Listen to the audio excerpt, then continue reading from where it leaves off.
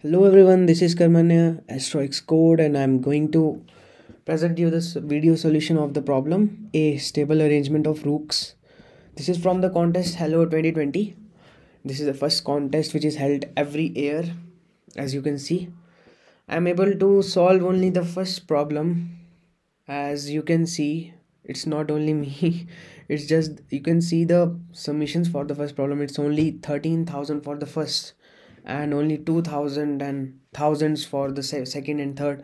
So the level is as usually difficult. So let's start right away with the problem statement. So you have a n cross n chessboard and k rooks.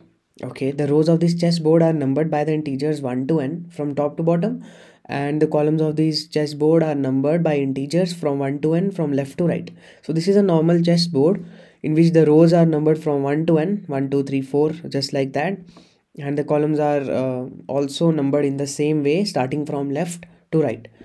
Okay, the cell x comma y is the cell on the intersection of row x and column y for each x ranging from 1 to n and each y ranging from 1 to n.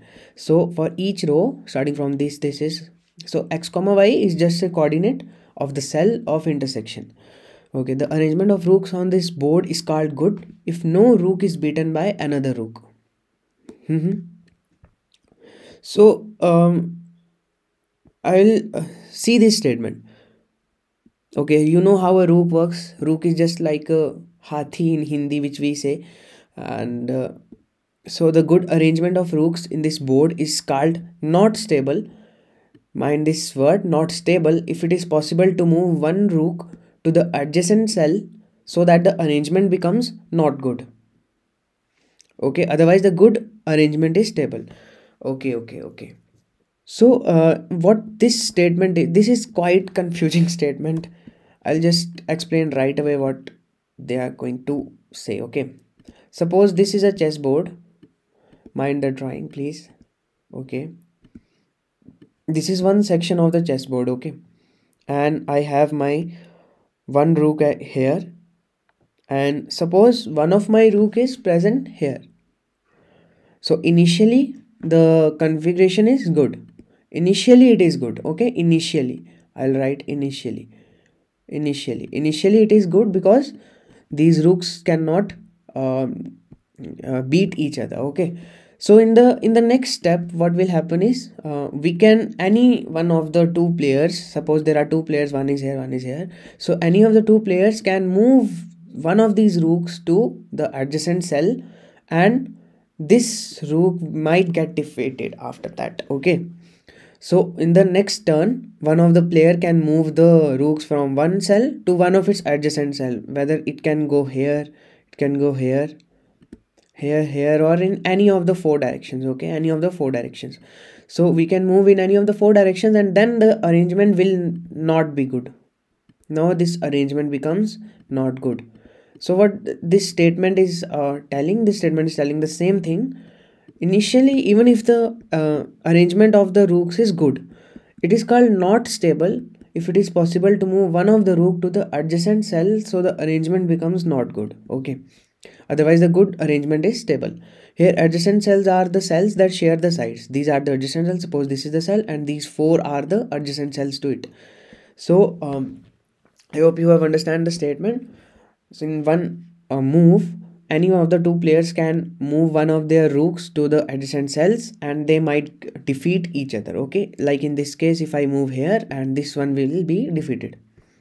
Okay, so please find any stable arrangement of k rooks on n cross n chessboard and report that there is no such arrangement.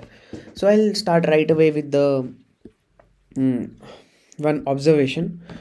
So let's start with the observation. So this is the observation. Okay, what I observe is, see, let me draw a chessboard. I'll take a small board, 4 cross 4. So how many rooks can we place, and how will we place the rooks in if we want to achieve the maximum number of rooks which we can place? What I try to say is, so we can only place rooks in the diagonals, right? In the diagonals, we can only place them in the diagonals if we have to arrange maximum number of rooks in a chessboard. Is it so? No, no, no. You can place it like that, but you cannot place in any of the same columns. You cannot place it here. Did you understand? You cannot place it here because this arrangement is not good, right? We have to arrange the rooks which is good in the arrangement, right? In the starting we have a good arrangement of rooks, so this is a good arrangement of rooks. We only have to arrange them in the diagonal. Okay, now in the next turn, as according to statement, one of the players can move to the adjacent players and this arrangement will no longer be good, right?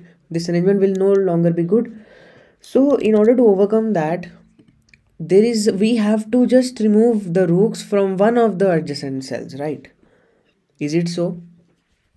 Because if the arrangement is like this and there is one empty block in between, there's an empty block between, then another rook, then there is another empty block in between.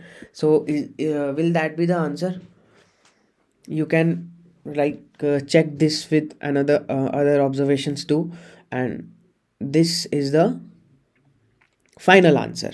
Okay, we have a rook here and we have an empty row, we have another rook, then another here, then we have another empty row.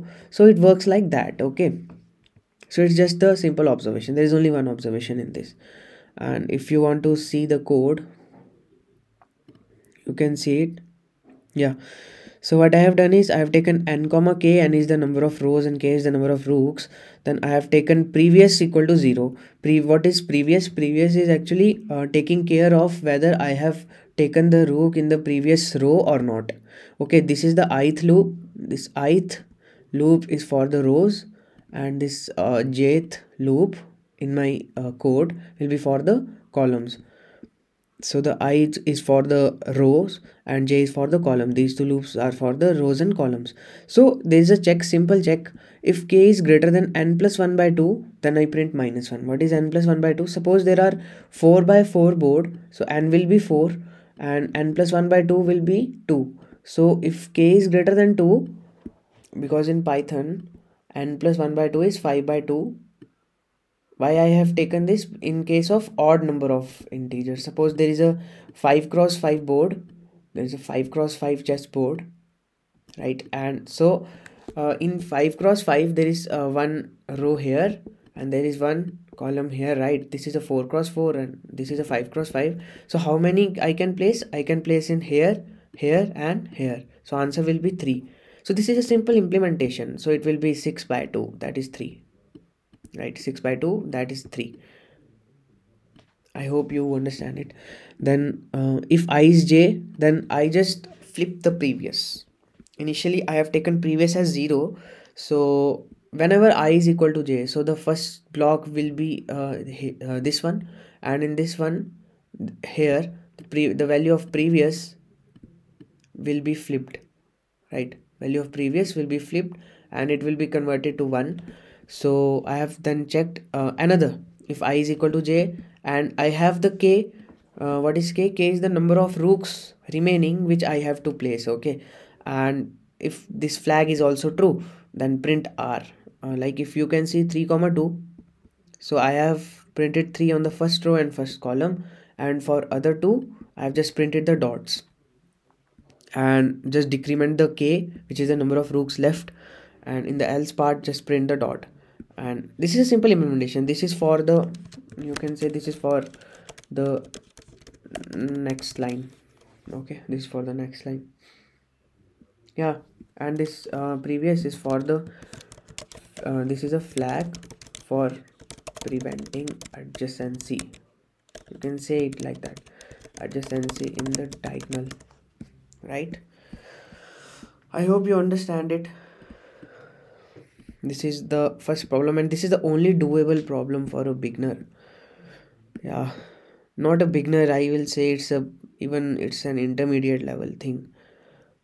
See man, it's already half time passed and only 13,000 for this and 3,000 for this only. There's a massive 10,000 people gap between first and second problem.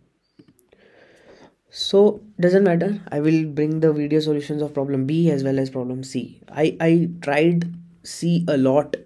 tried this problem a lot. This is an interactive problem. I will definitely bring its solution. Till then, peace out, and please subscribe to this channel Asteroids Code. I want to see those numbers increasing. Okay, please. Bye bye.